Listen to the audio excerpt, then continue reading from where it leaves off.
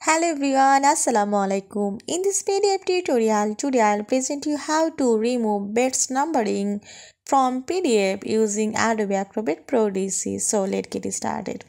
I open a PDF file and you have to see this is the bits number and I want to remove this number, so I go to edit PDF. This is edit PDF. You have to also find edit PDF in tools menu and here you see edit PDF.